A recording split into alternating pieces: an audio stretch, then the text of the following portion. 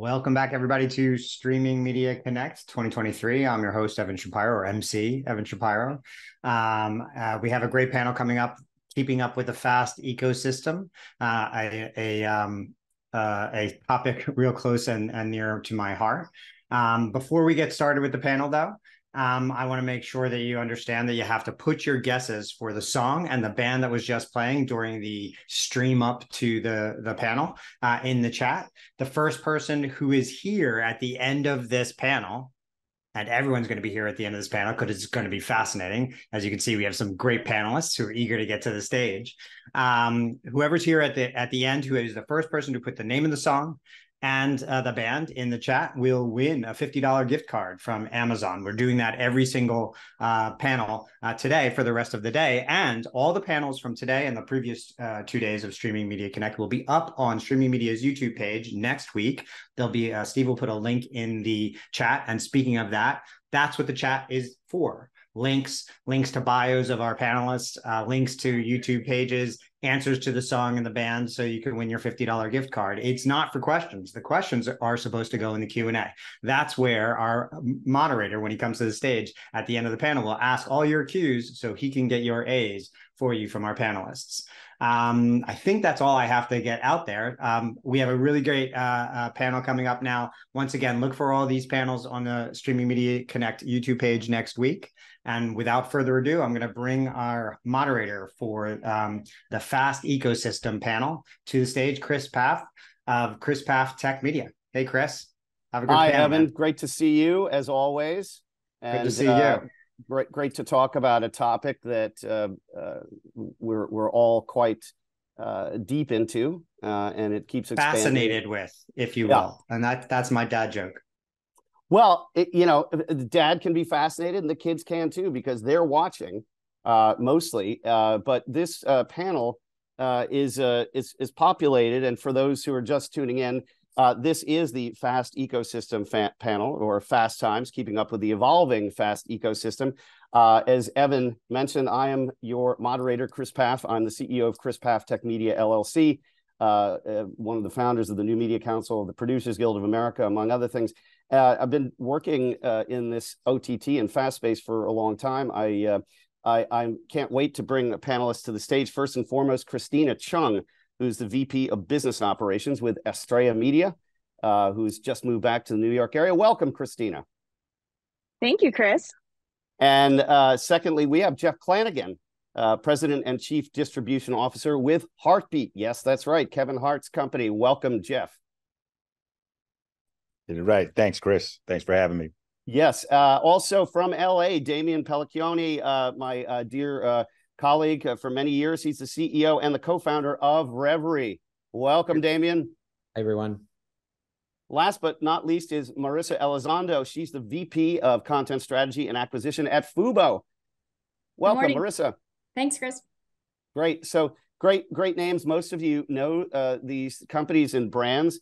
But this is a way to look at the sort of the full spectrum of FAST. And one of the things we're just going to touch on is something that sort of the FAST godfather, Alan Walk, the man who coined that term, free ad-supported streaming television, talked a couple of months ago about FAST 2.0, or as I like to call it, FAST goes to college, which is really just pointing to the maturation of FAST.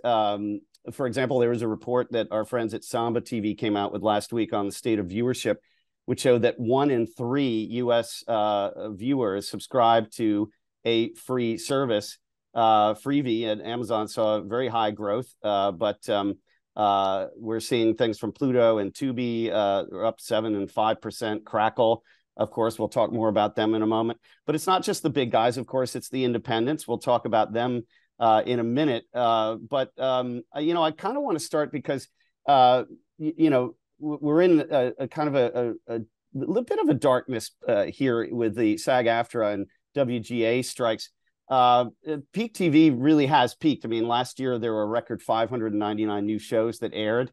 But the question that I have for you is this really the moment for FAST to reinvent itself? Are viewers more likely to return to whether it's passion brands or social influencers?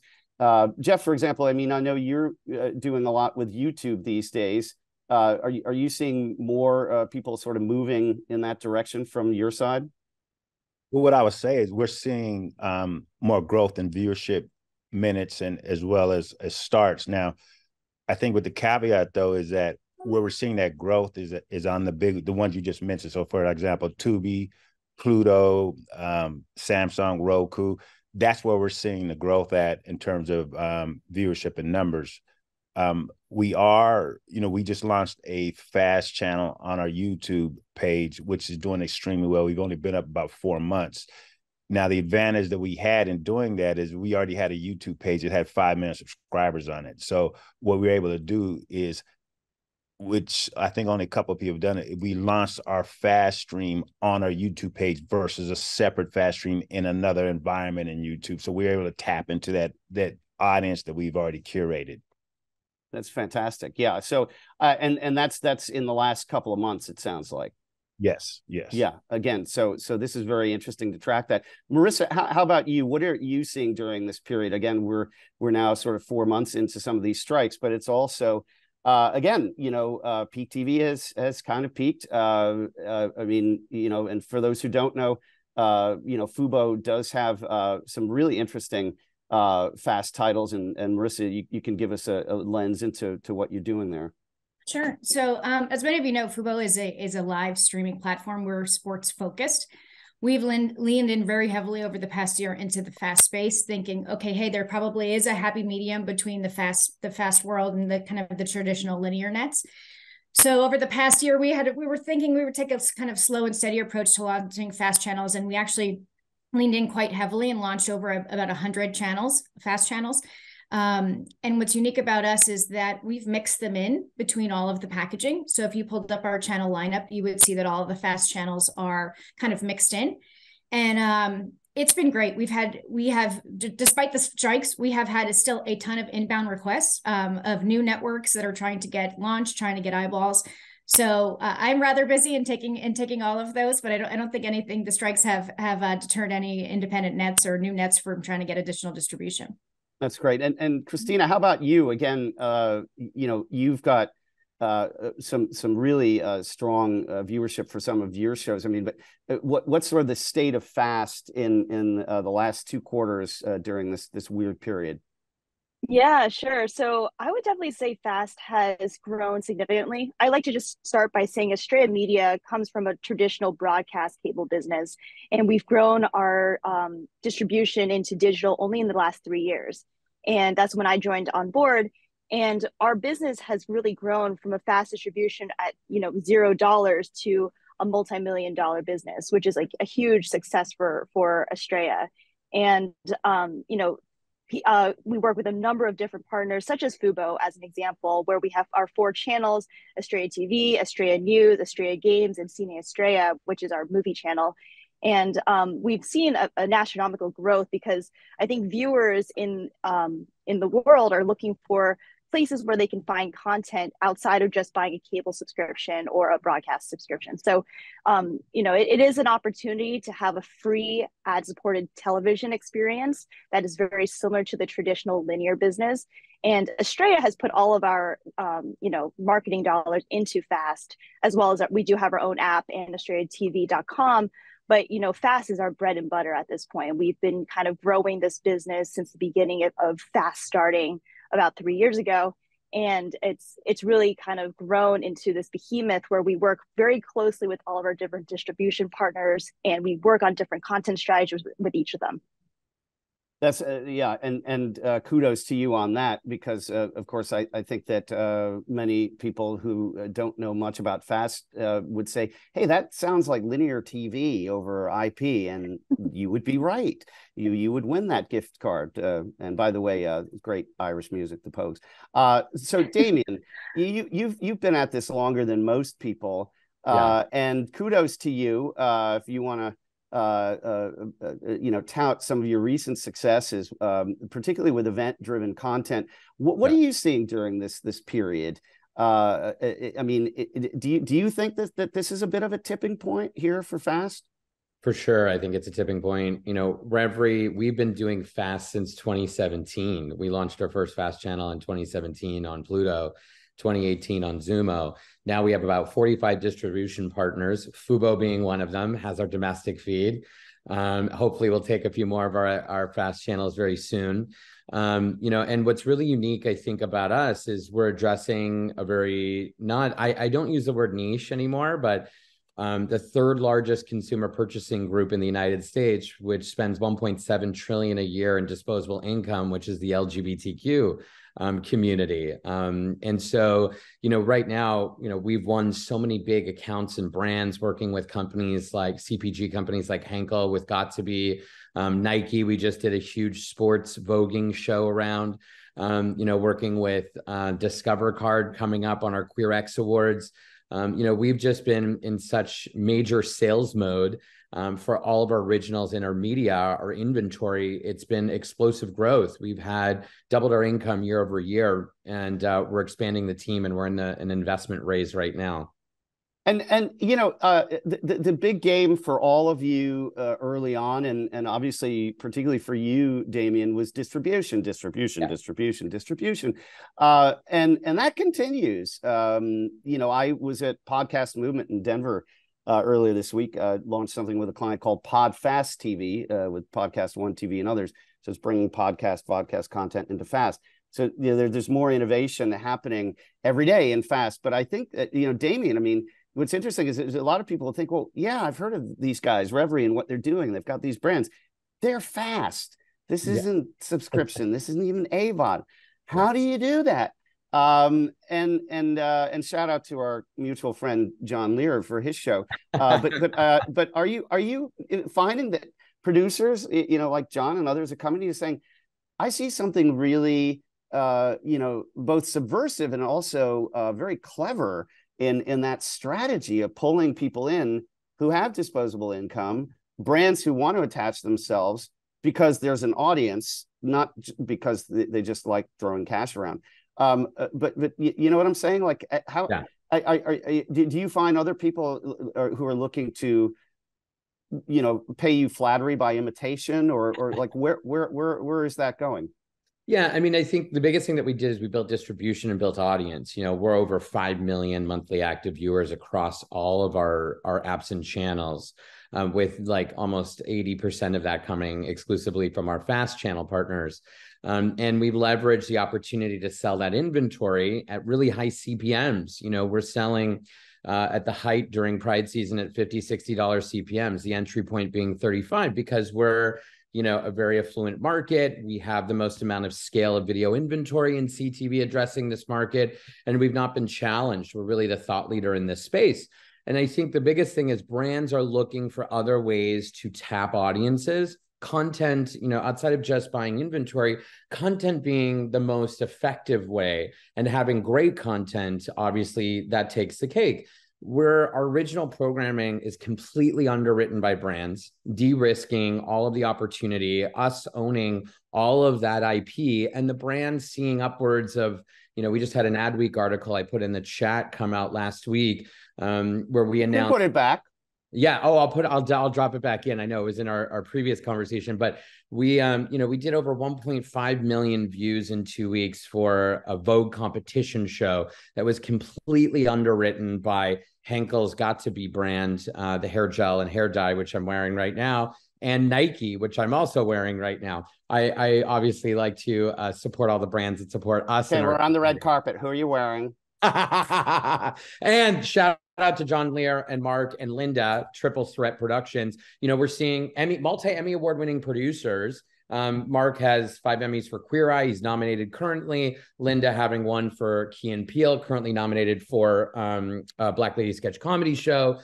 Producers from traditional media are trying to get into the fast market and the AVOD market and work with, networks like Revry, because they see us scaling our business, scaling our original content opportunity, working with brands, and creating, we only create unscripted content from an original standpoint.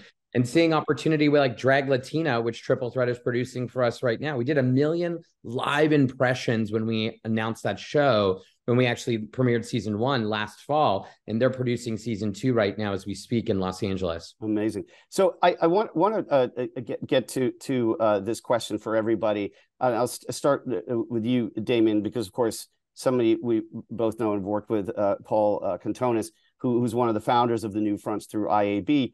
Yes. You know, anyone who didn't know anything about this space but knew something about, you know, digital and the New Fronts would say, hey, what Damian's talking about sounds like MCNs, right? You know, if built, is that what this is?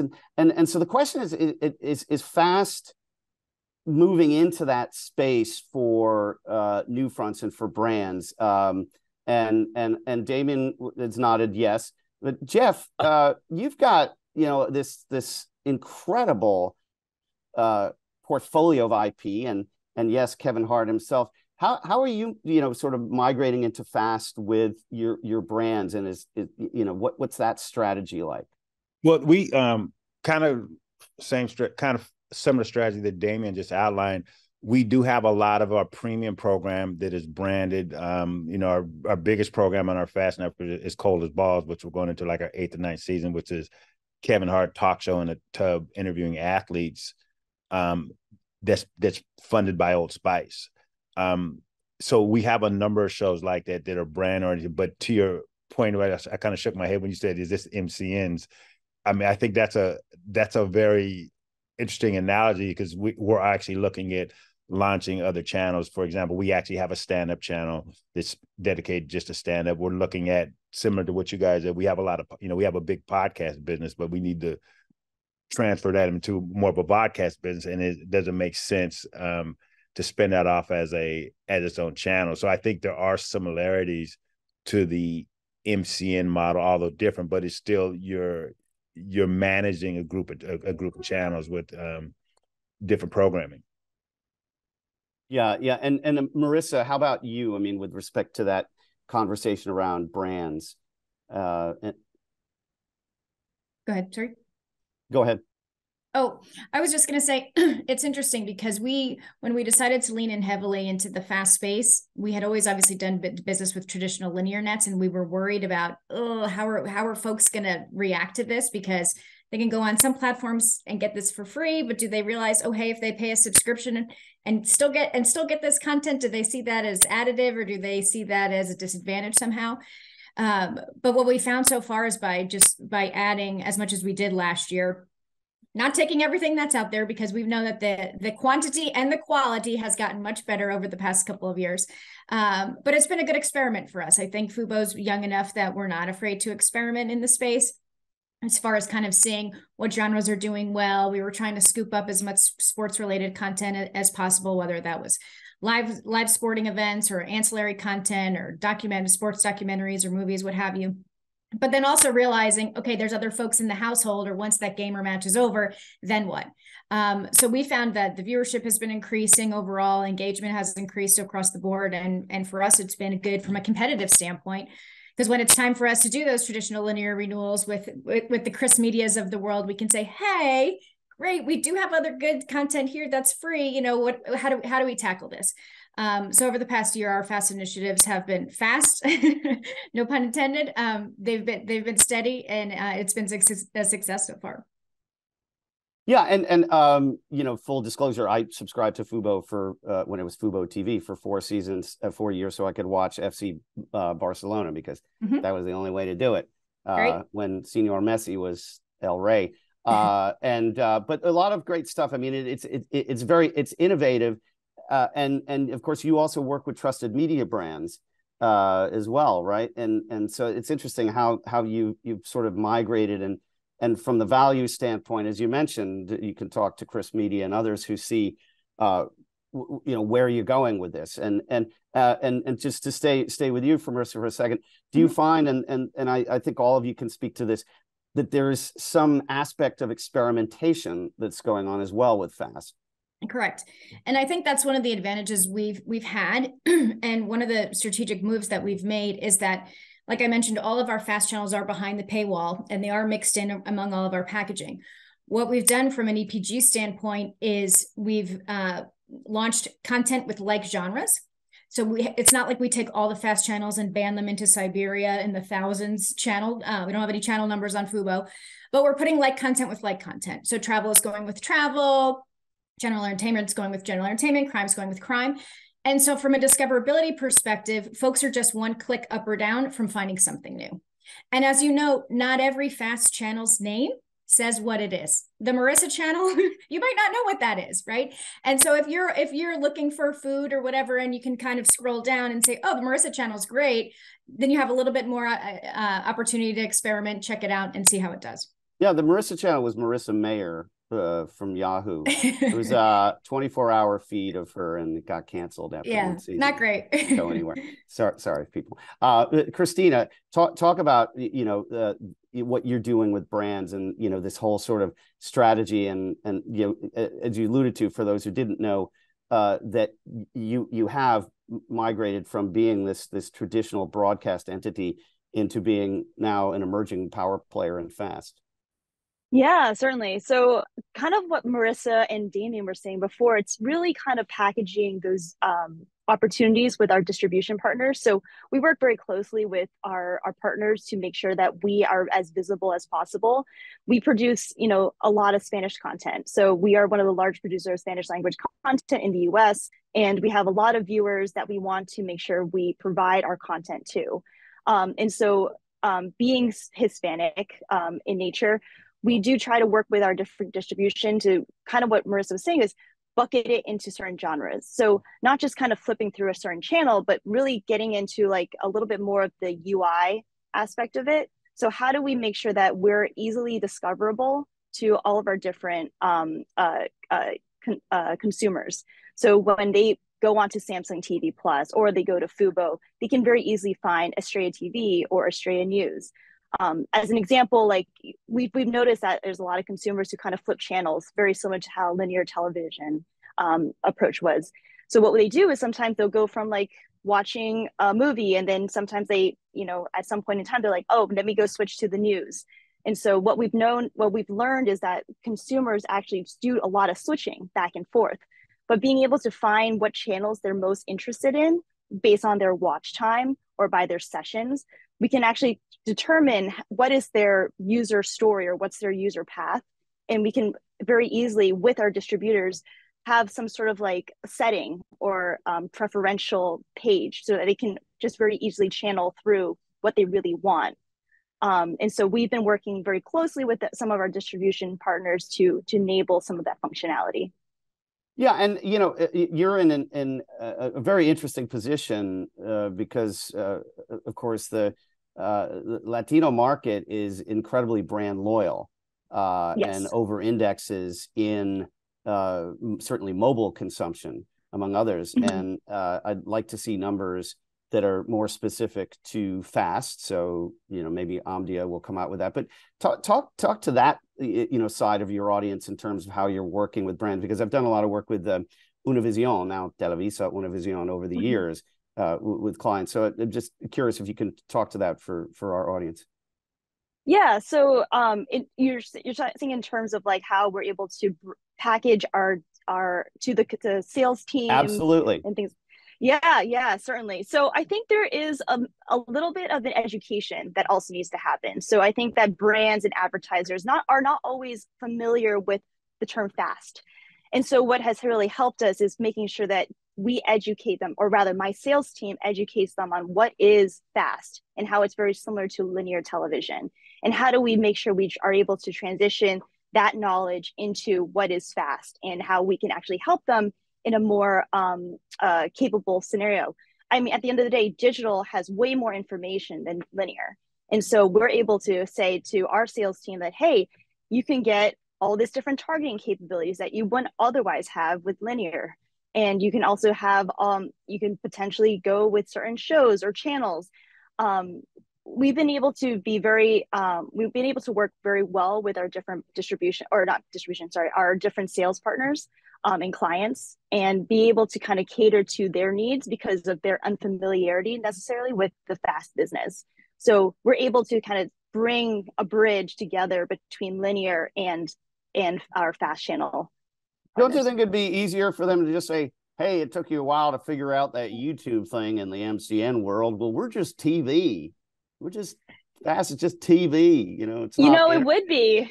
But at the end of the, I know I was at the IAB Leadership Summit, and the dollars are just not similar, right? So like at the end of the day, like it's really difficult to say yes, linear and fast are exactly the same, because they really truly are not.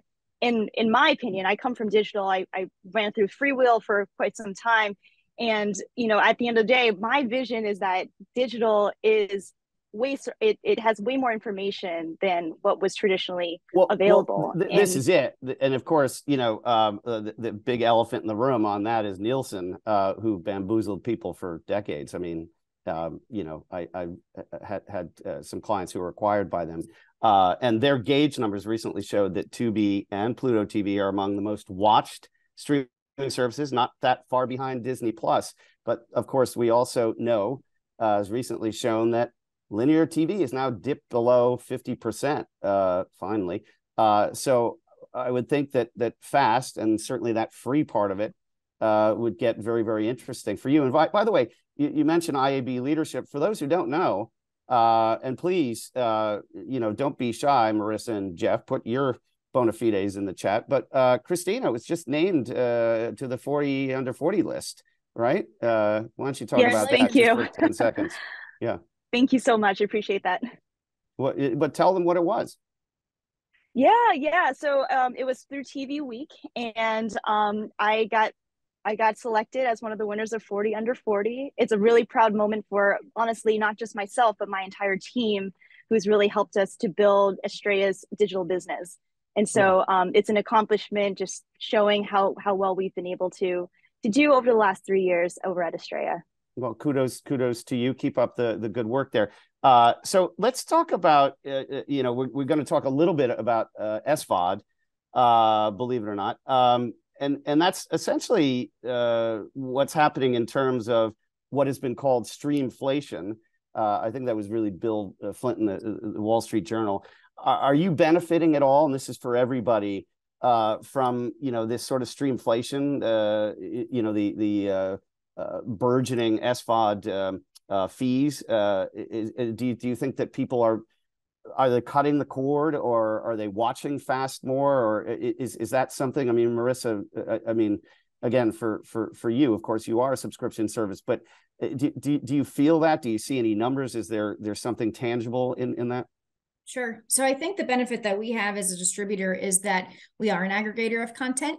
So we have a little bit of everything. We have SVOD services, we have traditional linear events, we have live sporting events, we have fast now into the space, some AVOD. So for us, it's while content providers keep kind of dividing up and kind of divvying up and pushing content to their own plus platforms, we have the benefit of being able to aggregate all of that, to be more of a one-stop shop to find that specific game or match. And so for us, while the traditional cable providers are bleeding subs, we've definitely seen our sub counts increase. We're at 1.1 million in our second quarter results, North America, and we've seen that just continue growth over growth year over year. The second half of the year is always our busiest part of the year. We have the NFL coming back, everyone's going back to school, college sports are coming back. So for us, we just hope that we'll just continue to see that momentum go up for the remainder of the year. But for us, that's the benefit that we have, is that we have a little bit of everything. We have those relationships with the traditional folks, as well as the independent content providers, to be able to combine it all and give folks a little bit of everything, whatever they're looking for. Yeah, I mean, you really originally, I mean, when I was subscribing to you, I saw you, was like, wow, you guys really do kind of have everything.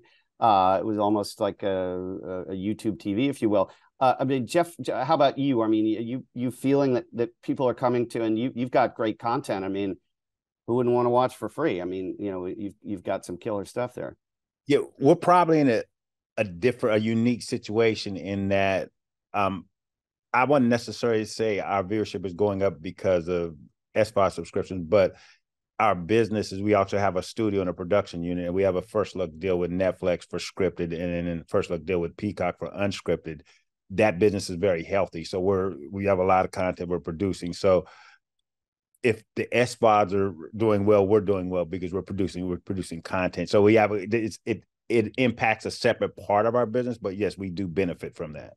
Yeah, yeah. Well, I mean, it's a great prong, to have that. I mean, that's a classic kind of Hollywood model. Christina, how about you? I mean, are you kind of feeling that a little bit? Yeah, so I think what's interesting about Estrella's media is that we do have a very big production team. We have our own studios, and we produce over 6,000 hours of content a year. But what we traditionally do is we do keep it in house. We don't always distribute our content out. So that way, all of our premium content are on our platforms, whether it be Fast or our Estrella TV app or our .com. So we do have it all available on Estrella's properties. We have worked with a few distribution partners. So like, for example, Netflix had our Rica Famosa Latina show, which is kind of like the Desperate Housewives for Hispanic culture. And so we do have some content that we do distribute out, but we do typically keep a lot of our distribution in-house, and we work with our distribution partners on Estrella-oriented channels for that. Yeah. Damian, I mean, is there anything that you're seeing on this, either on the micro or macro level? Yeah, I mean, like for us, it's very different because we're focused on a community where the vast majority of that population is millennial Gen Z. 76% of our 5 million monthly active viewers are under the age of 45. And we're seeing that trend continue to rise. They don't want to pay for things. They want to watch for free, and they don't mind ads. And a third of the planet's population is Gen Z, and they're growing up, and they're going to be the addressable consumer for everybody on this call sooner than later. And so you have to be able to speak to that audience, tap that audience, and figure out how to get them to consume. I think Jeff made a point about watch times going up. That is our overall KPI. Because our assumption is if, we have longer watch periods, then we've got more ad inventory to sell. And that is the crux of how we generate revenue. And let's stay with you on this, and because it's fascinating. I mean, I was talking to David Fannin not long ago, and he was talking about an early deal he did with Netflix with Popcorn Flicks. This is like 10 years ago, where they didn't really understand the business, and suddenly they realized that he was getting a king's ransom. Well, I mean, in terms of rev share, I mean, I know some of you don't want to talk about that, but Damian, I'm happy to talk about it. That's why I'm talking to you. So let's talk about it for those out there in the audience. Yeah, let's talk about the elephant in the room for a second. So we cannot, as channel publishers, build business models on rev share from the OEMs and the operators. That does not work. And especially when the needle keeps moving, whether or not they want to take more of that percentage of rev share, or if they want to take, again, more of that inventory split. Our best partners do a 50-50 inventory split, because let's face it, in our case, no one sells LGBTQ better than me. And I'll say this, like, I don't know anyone in the fast operator market who's doing $50, $60 CPMs. I challenge that. Our entry point's 35, and we're completely sold out direct. Our issue was, how do we scale that inventory? So off of our New Fronts presentation, we announced Prism Riot, which is now the world's first LGBTQ ad network. And last month, we saw 500 million ad requests with all of our CTV partners who have signed on to say, you know what, you're right, Revry does sell it better than us. So we're gonna reverse the rev, and we're gonna allow you to represent the inventory and then scale back to us. This is the world in which we're living in. And I think especially as it relates to minority owned and operated businesses like Revry, we are 50% Black women owned and operated. I'm non-binary. We have our chief content officer, who's a Hispanic gay man, and we have certifications like the Minority Business Enterprise Supply Chain, the DBE, Disadvantaged Supply Chain, the National Gay and Lesbian Chamber of Commerce, which allows us to tap pools of money that nobody else does, not in mainstream. For instance, Procter & Gamble at their upfronts this year said, we're going to spend $2 billion in multicultural, $2 billion, but you have to have a certification in order to be able to tap that pool of money. So we're not competing with Marisa's sellers or with Pluto's sellers or anybody else's. We're sitting in rooms that they'll never be invited to because they don't have that same ownership profile. And so there is a group that was launched called the Independent Streaming Alliance. Revry was one of the first founding members. Vivo, Trusted Media Brands, Chicken Soup for the Soul, and Crackle Connects. All of these guys have started this group, and we've signed on over, I think, 35 different publishers. And we've got some big announcements coming up on advertising week for some new folks, some bigger players. You cannot be owned by a major 8. I'm going to drop the link in the chat. And when we did a test with iSpot, we saw that almost 60% of all inventory and 60% of all viewership were coming from just the folks who are in this group alone. So there is going to be a collective bargaining. There's going to be a pushback on those folks who are saying, no, we only want rev share with the publishers. And, you know, I think that there's going to be a reckoning very soon. And a lot of it just has to go down to dollars and cents and people letting go of control. Yeah, and bravo, because I obviously I agree with you. I mean, I think that the demographics show this, but also this moment, this tipping point that I alluded to earlier in the post-pandemic period. We saw a subscription fatigue coming out of the pandemic. Of course, people were just binge watching. I'd never really binge watched until 2020. But I think now, you know, we're getting to some interesting things that Christina alluded to with respect to discoverability, getting to the right UX UI design for your audience. And I think the others would agree with Damian's point about what the skew is there, that it is a younger audience. It is a millennial, you know, let's say sub 40 or sub 45. Pretty good there for advertisers, I would say. It's not just people who are watching Matlock on Pluto TV, and there's nothing wrong with that, by the way. Actually, I wanted to chime into what Damian was saying. I actually wanted to take it a step further. So Damian, I'm totally aligned with you. I totally agree with you. We're having the same exact issues you are. As Hispanic, we know our Hispanic audiences. We know our advertisers and agencies, and we know how to accelerate it. We have higher CPMs than what would generally be in the market. So we are with you on that piece. But I would take it a step further, that instead of 50%, I think we should sell more than that. I think that there should be ways to sell more inventory where everyone's going to make more money at the end of the day. And so the people who are the experts in selling the content, who knows how to sell this particular audience, they should be the ones holding more access to inventory. So things such as like whether it's like maybe a buyback or a passback or having like a better, more favorable inventory share. These are things that we need to talk about with our distribution partners. And myself, that's kind of like what my role is. So like that's some of the things that we're talking with our distribution partners to do. Because at the end of the day, it's all about making money. We want to have the most amount of revenue for every single person, or for both parties involved.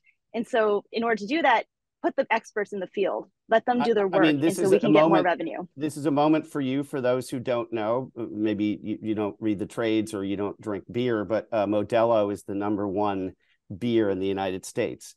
Now people say, well, you know, Corona was a big deal. I don't think Corona was ever #1. Sorry. This is kind of a big deal. And the problem is that we always ignore things when they move over. Oh yeah, of course I knew that. I don't want to get into the Bud Light controversy, but I mean, there's a reason for that. And it goes back to an agency and an influencer that has been targeted from our community, which is completely unfortunate and uncalled for. Right. But, you know, to some extent, it's also that horrible thing of nobody in the room, right? You know, the wrong people in the room or nobody in the room. And Jeff, you know, I mean, you've definitely seen that. But I want to talk about Old Spice for a second. If you can point to that, because I think that's a brilliant brand integration with what you're doing. Okay, first I would say is 100% in line with Damian. One of the things I want to actually point out, same thing, we have our minority certification. Let me give you the line right now. There's more money available than we have inventory for. I can't take the money because I can't get the inventory. that is the bottom line. And you would think that, okay, as the, you know, our platform streamers and stuff like that, there's advertising dollars that they can't access. See, we've had the same conversation. You can't access those dollars. We can't. We're minority owned, African American. I can sell Kevin better than anybody, but I don't have the inventory. So that's a bigger issue. But back to your question about Old Spice. That, like, we're going on our 8th season. That's been a very productive relationship just from the content standpoint. And I don't have a stat in front of me. I mean, I could figure it out, but it's, you know, billion views or whatever it is over all the series and stuff like that. So it's been very successful for us. The the success started on our YouTube channel though. Then we just syndicated out to our fast networks, and that success continued on our fast networks from a viewership standpoint. Yeah, I mean, you know, to me, those are the goodies that you'd always look for on YouTube. But I think that, again, since 70% of fast viewing is on connected TV, exactly. You know, we haven't really mentioned OEMs that much, but I mean, you know, kudos to Roku and Vizio and LG and everybody else, and Samsung TV Plus. Good Lord. And by the way, Roku, as I'd mentioned on some previous panels over the last few years here, you know, they picked up a lot of Quibi. You know, shout out to Quibi, blasted for a Quibi. But no, this is good experimentation, you know, people. I mean, you got to do it with big bucks, and if you're Jeffrey Katzenberg, you get $2 billion. So so he could spread it, you know. I can speak to that model. This is an interesting scenario. So when Quibi launched, we actually did a show with Quibi against everybody's better judgment. What was the show? Die Hard. We're getting ready to do our third season with Roku. Oh, right. Yeah. So but the model was interesting for us because the model that, you know, the Quibi offer was that, you know, they're financing the show. Then after 2 years, you get the show back in terms of rights. So you get ownership of the IP. So which is the reason we did it, and it was the right decision. So what happened was, obviously, when Roku picked up all the Quibi content, they relaunched Die Hard, and it went to #1 on the Roku platform. And then subsequently, our 2-year window it came up, and then we did an international deal with Amazon Prime for the movie. We just number 2 just aired, and you know we're supposed to go into production on number 3, depending on what happens to strike. We're trying to get a waiver, but that's been an interesting model. But it's done extremely well for us in terms of it's done well on Roku. But then we actually own the IP, and we're able to then monetize it after the 24 months of Roku. So that's a really great model for a studio for us, because you get ownership of the IP and build. Oh yeah. I mean, look, you know, you kind of go back to the future with some of this. I mean, I was a fan of the Comcast, you know, glass strategy, because I thought that was a cool thing. It went back to like the late 40s and early 50s, you know, with Philco and whatnot. It's like, you know, buy your TV set and maybe you'll get something out of it. But you know, but this is, then why not? You know, I would expect to see ISPs and others get more involved. I mean, I'd be like, hey guys, you know, come on in, you know, but that's not necessarily their business. And back to the point that certainly Christina and Damian and Jeff have made, nobody can sell your content, particularly if it's niche, if it's ethnic, if and it's to the passion verticals. I mean, I don't expect to see Bob Backish voguing in a gay club in Miami, but now I want somebody to put that into Stable Diffusion or something and get some artwork of Bob Backish, you know, with a feather boa on or something like that. We'll generate an AI meme for you. That would be awesome. And that's the first mention of AI on this panel. And I wanted to kind of steer away from that.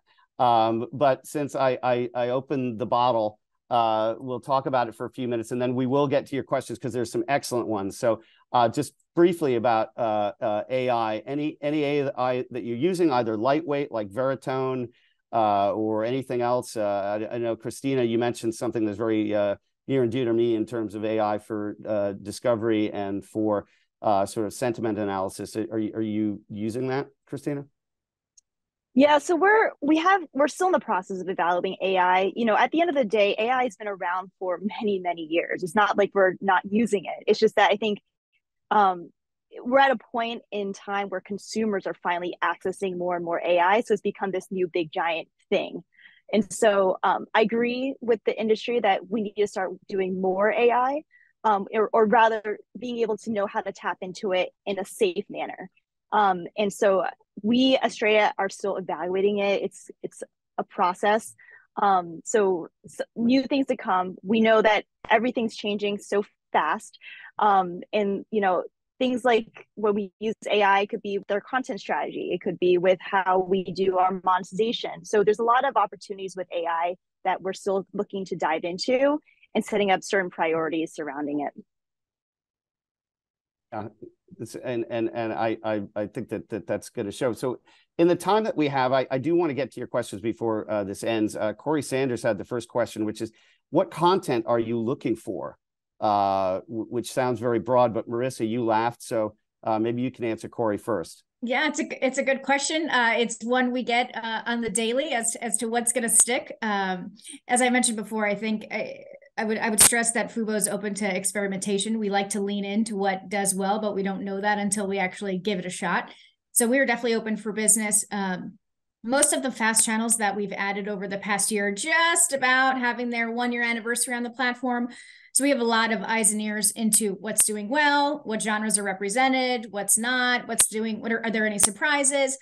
A lot of the fast channels too, as you mentioned, Jeff, are kind of a mix of, some have live content, some don't, some are seasonal, some aren't. And so just because a network may not be doing well now doesn't mean it might not knock it out of the park, in the fall season. So we've been open to kind of watching things. We're kind of looking in now and doing kind of a deeper dive into the analytics and what's doing well. And then we'll kind of be able to fine tune, our offering, but we still want to be able to pivot and offer a good, well-rounded kind of general entertainment content offering to support our sports first product. And right. Can I piggyback Damian, off that? Go. Chris, Marisa, you bring up a really great point. And I think this is another thing, especially because we have 3 minority groups represented on this panel, is that, as it relates to measurement, this is another thing the ISA is tackling. That's a big elephant in the room, right? We as LGBTQ, or Jeff as, addressing predominantly, I'm going to assume, a Black audience, Australian Mia addressing a Spanish audience, we should only be measured not against the mainstream, but against the total addressable audience of that subculture, right? Of that group that we represent. And I think that's been a big issue with a lot of the major providers and OEMs, is that they're measuring against AMC's fast channel. They're measuring us against mainstream fast channels, and that is an unfair playing ground. That's another thing the ISA is tapping into and hopefully will be able to achieve with the measurement committee.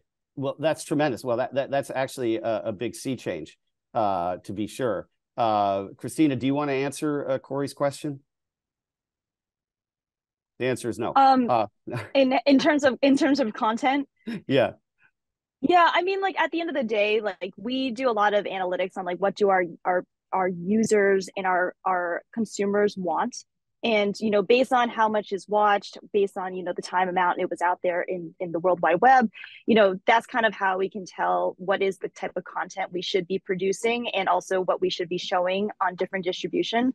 Also, like, our channels on Fubo perform differently than on Samsung TV Plus. So we need to curate and have a strategy for each different endpoint that gets shown to a user. So, when it comes to content, we are using data to support a lot of our decisions.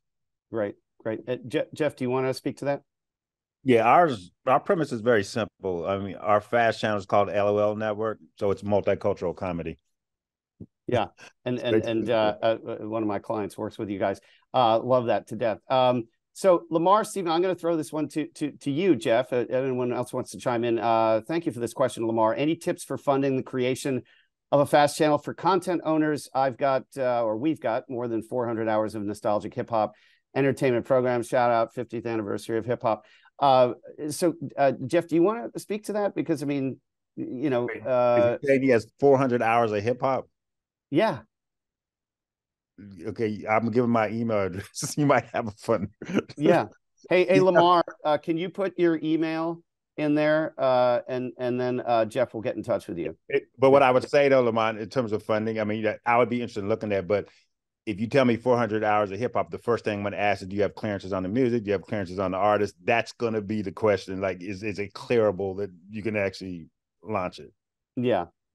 And by the way, that's a great tip for anybody out there in this audience, both real time here. This is streaming live, but of course this will be on demand. So please pay attention to that. Clearance. Jeff comes out of the music industry, and he's fought these battles for years. Beth Rosen asks, where do you focus your advertising for the channel so potential users can find you? Right. Well, Damian, do you want to take it? Yeah. So, at first it was social when we first launched, but, users didn't migrate from social. SEO still does really great. We're now optimizing within each of the different platforms that we have success in. we took our entire marketing budget and we spend it all between like Samsung, Vizio, Roku channel, our top performing fast channels. We buy we're on the managed service side. So we're buying in advertising inventory to promote ourselves and our content, because they're not skipping from one device to another. They're in the environment in which they're used to watching already. And what's great is these operators, they're trying to outspend each other. So we're just riding those coattails as they grow their audiences, we grow our audiences, and we take that data on the managed service side, blend it with the performance side, blend it with our ad network, and then we have an entire editorial team who basically goes to Marisa and all of our partners and says, here's a social asset, here's like all the copy you need for Pride Month, here's our stunts, so that's our own earned media with the editorial teams of the operators. Now we've got that holistic approach from all 4 different angles, kind of to Christina's point on what that viewer journey looks like. Yeah, and by the way, Damian, you've been really doing this for so long, and I think that particularly with some of the miscues of big brands vis-a-vis Pride in the last year, you need to write a book or seriously, or I want to see you more on mainstream TV, like CNBC, telling people no. I'm serious, because that's going to help everybody, particularly with fast. Amna Dabral has an interesting question. I'm going to throw this one first to Christina. What are some key challenges Fast is facing right now? Okay, we talked about that. But here's the question. How are broadcast companies creating fast strategies without cannibalizing traditional broadcast? Great question.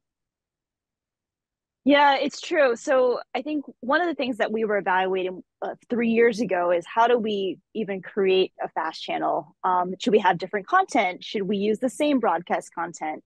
So I think one of the things is that we actually initially, when we first started, was we used the linear feed and we just pushed it out to our fast distributors. And that was the easiest way to get up and running in the fastest method possible. But as we became more advanced, more sophisticated, we did start creating a channel that's much more curated for our fast users.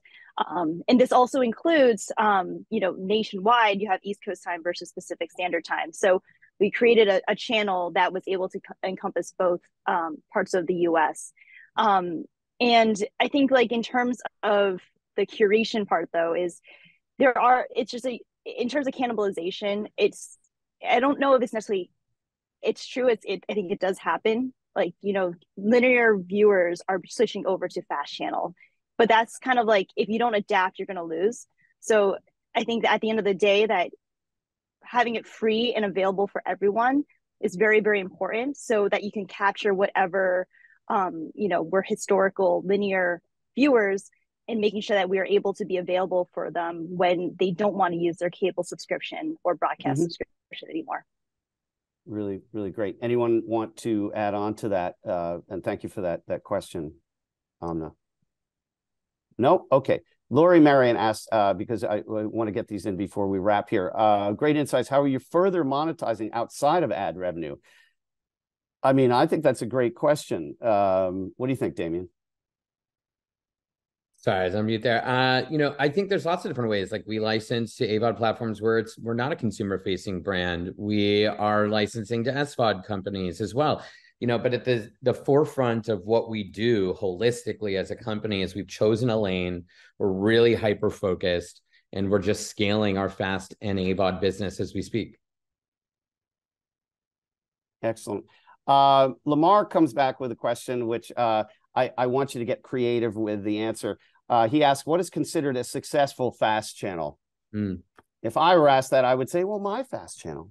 So dumb question, Lamar. Of course, it's my channel. No, seriously. But I don't want you to divulge any numbers you don't want to, because, one of the things people are saying is, oh, where are the numbers in fast? Where are the numbers? Well, I would answer them saying it's probably the hit shows that you have. But what do, because each of you comes from, so many different, pieces of this fast ecosystem. How would you answer that? I think for me, like I actually come from investment banking, and so I think one of the things it's always about the numbers. So at the end of the day, I'm looking for like things like engagement, so viewership, time watched numbers. I'm looking for sessions, so how many sessions were open, so which indicates how many users there are, and then at the end of the day, what is the ROI? So what's that return on investment? So those are kind of like the three major KPIs that I look for my business whenever I'm seeing whether something is successful or not. Very cool. I would agree with Christina. I mean, obviously, the nets that Jeff and Christina and Damian represent, their success rate on Fubo may be very different than our peers as well. So I think it's not necessarily an apples to apples comparison.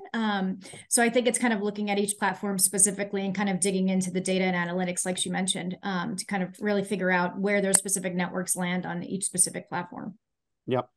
Nick Hart has a good question here on personalization. We talked a little bit about this. He says personalization has been on the forefront lately. Yes.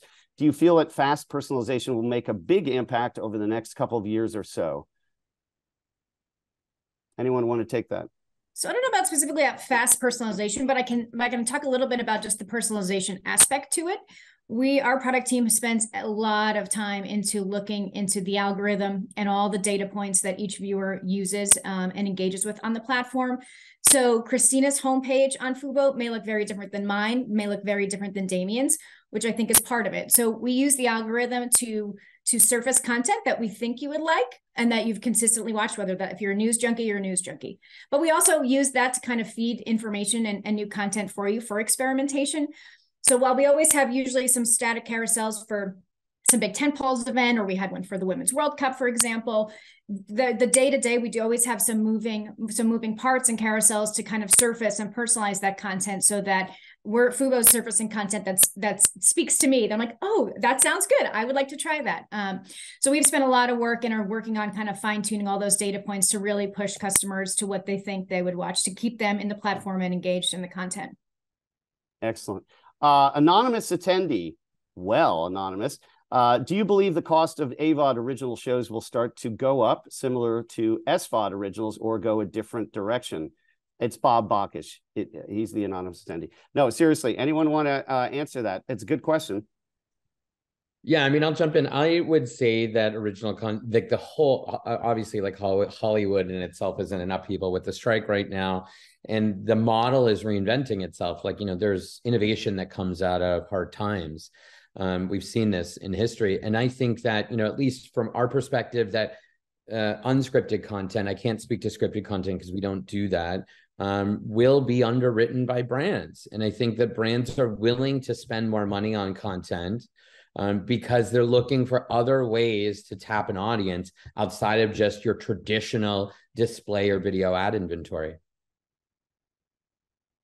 Great answer. And I think we have 1 minute left. Anyone want to further answer our anonymous attendee's question vis-a-vis AVOD and SVOD? Well, actually, I had one for... Sorry, go ahead, Jeff. No, I mean, I agree with Damian. I mean, just, traditionally the cost of content is going to, especially for scripted, right? So that's why you're seeing a lot of unscripted. But to Damian's point, I mean, the brands are really kind of gravitating towards unscripted. So you're seeing a lot of great unscripted content being produced. Yeah, and I think you just answered Beth Rosen's question. Given the strikes, are you more willing to look at unscripted content that hits your target audience? Yes, probably. And by the way, for those who don't know, there is a rider with respect to podcasting vis-a-vis SAG-AFTRA, so that's kind of interesting. And thank you for putting your NewFronts presentation, because I'd seen that before. It's quite fascinating. Please take a look at that as a rubric. I think, Damian, you'll have some people who may be learning from that, as they should. But everyone has learned from this quartet.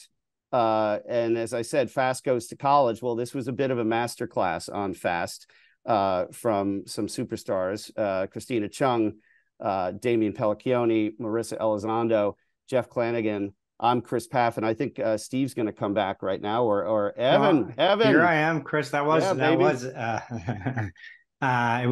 a fast track on Fast. Thank you very much. It was a brilliant panel and a lot of really good best practices, but also, frankly, this is the bleeding edge of where we are as a video economy. So I think it's a really good view from where that edge is going. Thank you all very much. Speaking of thank yous, I want to thank Wayne Goldstein for being a stalwart of our conference all week. And putting this time, sticking around for the end of the panel and putting the correct answer, the Pogues, sorry, Wildcats of Kilkenny. Wayne, thanks so much for being right, for being first, and for sticking around. Thanks again, Chris, and to all the panelists, all of you, really fascinating information. I want to remind everybody to come back in about a half an hour from now at 1 o'clock. For the next panel of Streaming Media Connect, build, buy, or both, sourcing the tech stack for your OTT platform. I want to thank you all for sticking around. Thanks again, panelists. We'll see you in about a half an hour. And remember, all the panels from this week will be put up on Streaming Media Connect's YouTube page next week. The link should be in the chat. And I'll see you in a half an hour. Thanks, everybody. Thanks, Evan. Thanks, guys.